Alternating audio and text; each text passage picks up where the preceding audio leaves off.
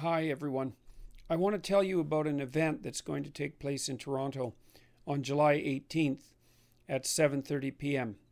It's going to be held at the Canada Christian College, 50 Gervais Drive in Toronto.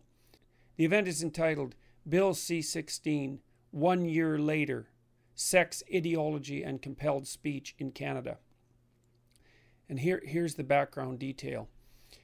Bill C16 has incorporated gender identity and expression into Canadian human rights law and the criminal code within a broader policy context predicated on the idea that gender is solely a social construct.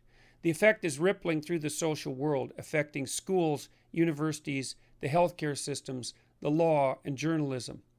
What implications does this have for free speech? What punitive measures can and does the law impose on those who violate its provisions? There is no scientific evidence that supports the idea that gender and sex and biology and sexual proclivity vary independently, but that position is now instantiated into Canadian law. The following four panelists will discuss these issues and more. Lindsay Shepherd. Lindsay rose to prominence after staff at Wilfrid Laurier University subjected her to a disciplinary hearing for showing a video discussing Bill C16 to her students while she was serving as a teaching assistant. That produced the biggest scandal in Canadian university history, and very little evidence, by the way, that Wilfrid Laurier University learned its lesson. She will be speaking at this event about the tactics and effects of trans activism on university campuses. Barbara Kay will also speak. She's a teacher, author, and an influential columnist for the Canadian newspaper, The National Post. She will be speaking on the impact suppression of free speech is having on journalism, illustrating with the personal experiences she and others have had in the areas of Indigenous correctness. She was fired as a regular contributor to a CBC radio show for incorrect remarks made elsewhere. She will speak about the phenomenon known in Arabic as ketman, defined by one scholar as the position taken by those who desire to be at one with others in order not to be alone.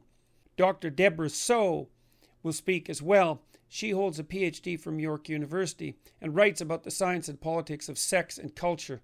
Dr. Soh is a columnist for Playboy.com and the Globe and Mail. Her writing has been widely featured in such publications as Harper's, the Wall Street Journal, and the LA Times. She will be discussing the science of gender, what makes someone feel female or male, and why gender ideology, which denies the influence of biology, is harmful. As she states, the common belief nowadays is that gender is a spectrum and that sexual orientation, gender identity, and gender expression are unrelated. This is not what the scientific research indicates. Jared Brown rounds out the panel. He's lead counsel at Brown Litigation, aiding his clients in matters relating to commercial and employment disputes, breaches of contract, shareholder disputes, and collection of accounts. Last year, he spoke to the Canadian Senate about the dangers of Bill C16.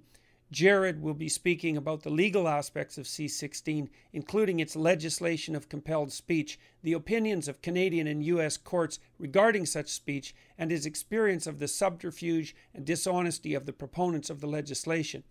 In his words, the politicking behind the scenes of my appearance at the Senate made it clear that the intention of the proponents was to control speech all along. Sarina Singh will moderate. Sarina is an ex-social worker and an emerging political and social commentator. She organized the largest discussion on free speech ever held in Canada on November 11, 2017, as well as this 1 year later event. I'm really interested in this gathering. I'm going to try to make it, at least to attend and listen, although I'm coming back from London that day, and if there's any delays, I won't be able to manage it. But I would strongly encourage everyone who can manage it to go and listen to these panelists. It's an important discussion, and it should be an extraordinarily interesting event. Thanks for your attention. Bye-bye.